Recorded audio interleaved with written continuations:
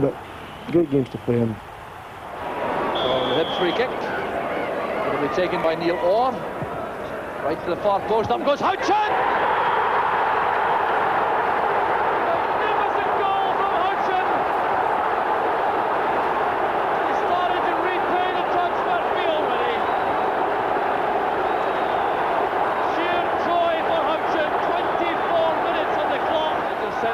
Hearts who have had the better of things in the attacking sense so far. Here's Ian Ferguson. Chance for Galloway. Oh, he's back on his feet.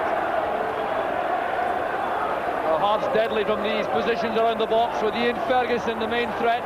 Bannon also deadly with these swerving free kicks. Live in the wall. Bannon leaves it. There's Ferguson. Now Bannon!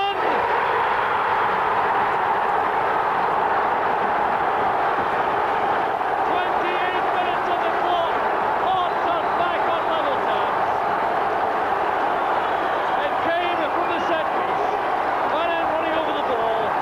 Ferguson shot half blocked by the wall.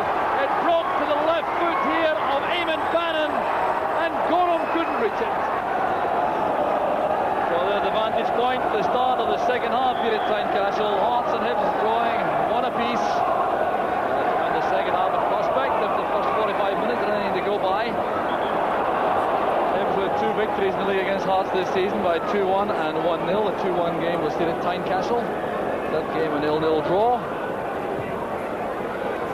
So a couple of fine goals in the first half. And Keith Houchin certainly made his mark for Hibs.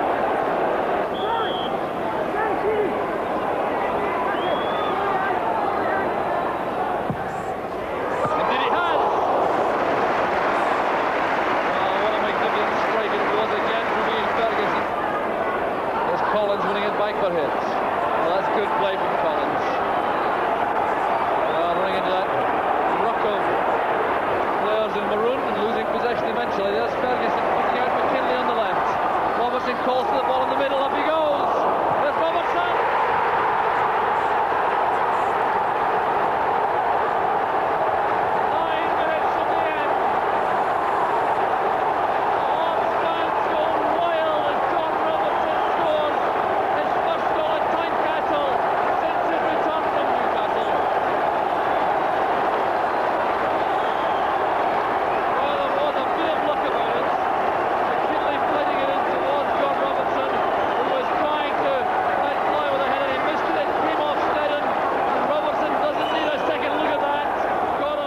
My first back here, somebody's told me it's my 150th first team goal, so it's a double celebration, and obviously the fans will enjoy it more than anything else.